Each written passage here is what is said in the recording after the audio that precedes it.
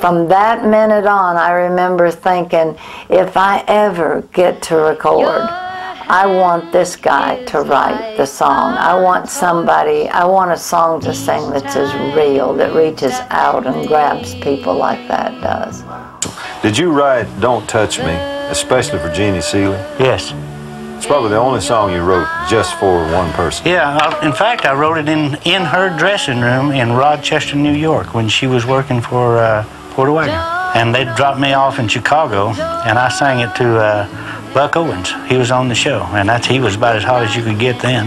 And I sang it to him, and he said, boy, he said, that's great. And he said, that'll be my next single. And I said, no, that's Jeannie Seely's cutting. And he said, who's Jeannie Seely? And I said, you'll find out. And he did. She won a Grammy. Yeah, Grammy #1 record and a Grammy.